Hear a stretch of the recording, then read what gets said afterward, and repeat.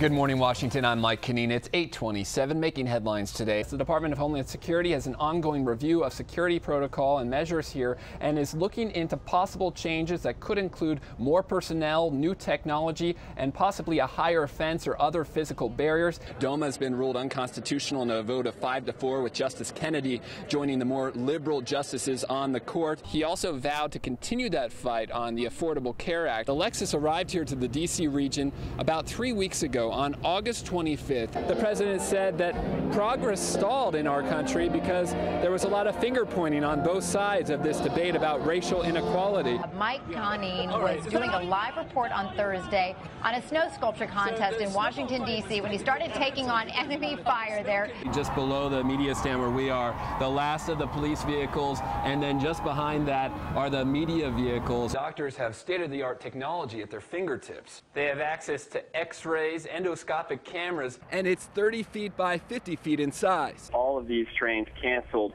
There were certainly some people on the train car that I was in, foreigners and tourists who were coming to Washington for some sightseeing. The homeowner says it could have been a lot worse. Half the tree fell in the backyard, the other half fell here on the carport. 13,000 feet in the air. It's all a matter of timing. Stop! I finished in just over 3 minutes. I'm just happy I finished it all.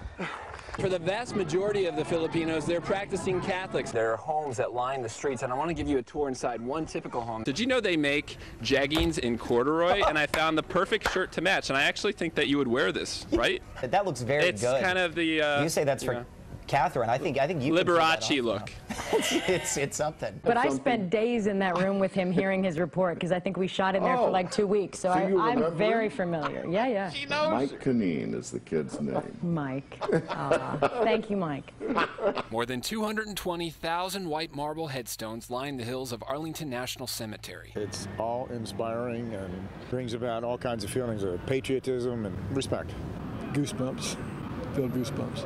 A Memorial Day tradition, at each gravesite an American flag is proudly posted, including the tomb of the unknown soldier. Just to honor our fallen brothers and sisters who gave their life specifically for this flag. It's an annual tribute, the flags distributed and delivered by hundreds of soldiers from the Old Guard. It's definitely humbling.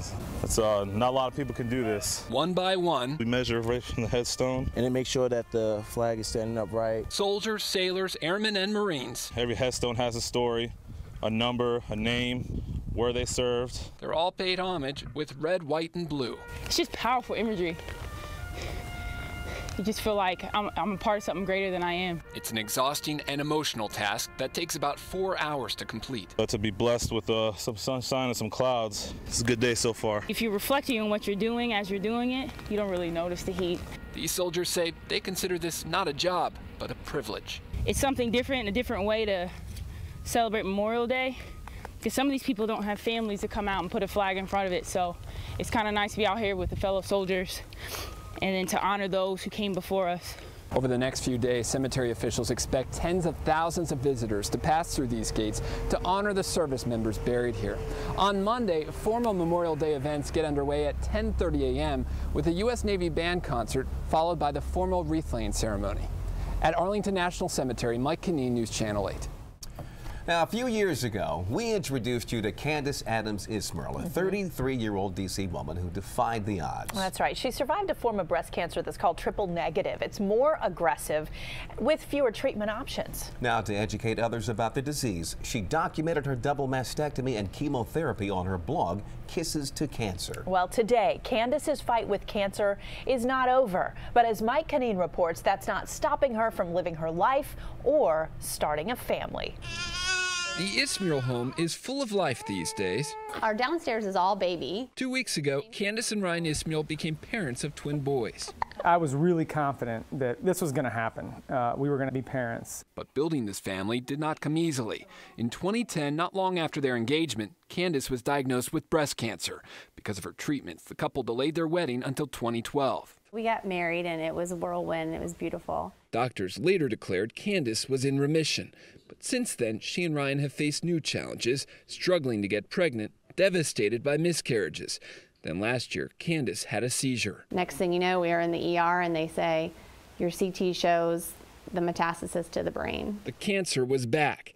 this time in her brain, abdomen, lungs, and liver. No lumps or bumps, no headaches. I mean, I was completely normal. She immediately underwent brain surgery and radiation. She's still receiving low doses of so-called maintenance chemo once every 3 weeks, and likely for the rest of her life. It's kind of like having the flu all the time. It's tough, but it's working. The cancer is microscopic now, undetectable in scans.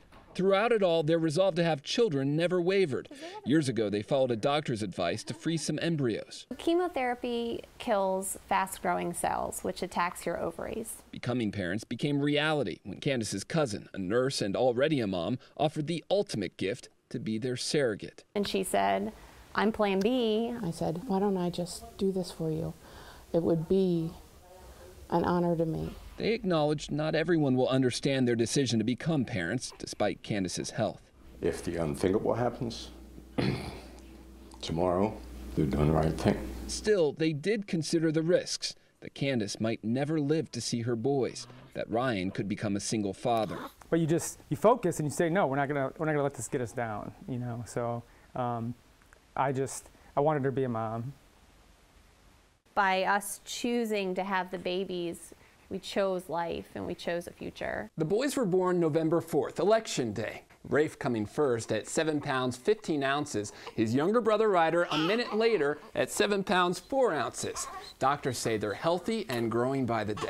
I'm biased, but they're pretty cute. It's been a long journey with many ups and downs, but today cancer is an afterthought. The babies capture Candace's attention now. It's about the moments, really. And you have to live each day, one at a time. In Northeast, Mike Conneen, ABC 7 News. Wow. Right now, the sculpture contest, the judging is underway. Shots fired, shots fired. We've got incoming. But the sculpture contest, the judging is underway. We've got a big crowd, and I'm taking it for the team here, trying to get this snowball fight going. I'm taking it all directions. Here we go. All right. Is that all you got? Is that all you got? So just not the face, not the face. So the snowball fight was technically canceled because of the snow conditions, but now the amount of snow and the rain we've gotten, it's wet enough. It is a perfect snowball conditions. I've got some pre-made here just in case. Watch out, all right. Jack, can you name one lawmaker for me who supports this? Oh, I could, but I won't for them. Why? I will be able to soon. Because, oh, to protect their privacy, we're still working on the legislation. The legislation, as you speak tonight, there are people drafting it. But soon enough, Mike, we'll be happy to... But Jack, you realize that the President and First Lady, they came out and celebrated Michael Sam coming out. Even if this legislation, and keyword is if, were to get the support needed in the House and the Senate, which seems unlikely, maybe impossible, what is the point? There is no way the President would sign any legislation like this. The point is, well, we hope not. We hope we can get it through. I wouldn't take it on. Why would the President do that? The point is to make a point. The point is... Exactly. So isn't this just a stunt?